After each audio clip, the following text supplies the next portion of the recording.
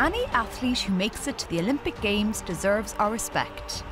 Year upon year of grueling training, grinding it out, the same thing again and again and again, all for just one chance, the one moment, that one goal.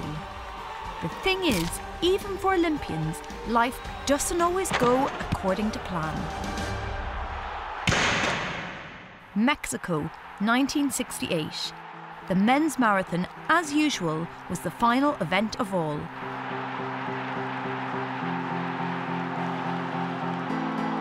This is Mamo Wolde. He's just won the gold medal in a time of 2 hours, 20 minutes and 26 seconds. Mission accomplished, dream fulfilled. This is what he set out to do, his vision.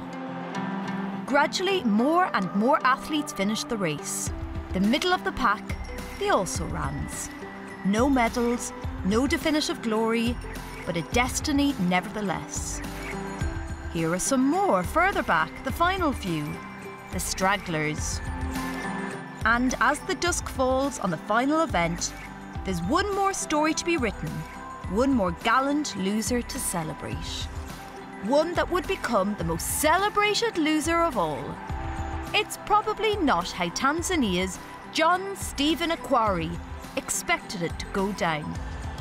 But then, John Akhwari is not your average, everyday kind of guy. And the 1968 Games were not your average, everyday Olympics. The high altitude in Mexico City had helped produce some remarkable feats in the sprints and jumps. But for the marathon runners, the lack of oxygen in the air made an already grueling task even harder. As the race went on, more and more fell by the wayside, unable to survive the cramps. In the end, 18 of the 75 who started were to pull out. Akhwari was determined not to make it 19. He was a world-class runner, the reigning African champion. He'd beaten the eventual gold medalist Wolde before, but had never run in conditions like this. Like many of the others, he'd struggled with cramp through much of the race. But for Akhwari, cramp and fatigue were the least of his worries. He'd suffered a painful fall, sustaining injuries to his knee, his shoulder and head. Problems that would have most of us screaming for the emergency room and a cocktail of painkillers. Not Akhwari.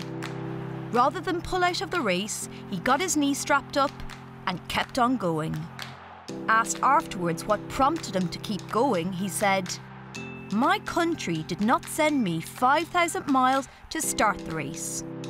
They sent me 5,000 miles to finish the race." And that's exactly what he did. By the time he approached the stadium, the medals had been awarded and most of the crowd had gone home. In the darkness of Mexico City, Akhwari dug down deep. He was going to finish. Word got around, TV crews started following. Local radio broadcast the story.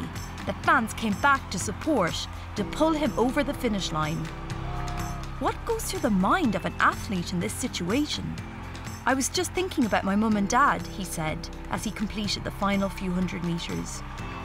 When he crossed the line, the time read 3 hours, 25 minutes and 27 seconds. But for once in a race, the time was irrelevant.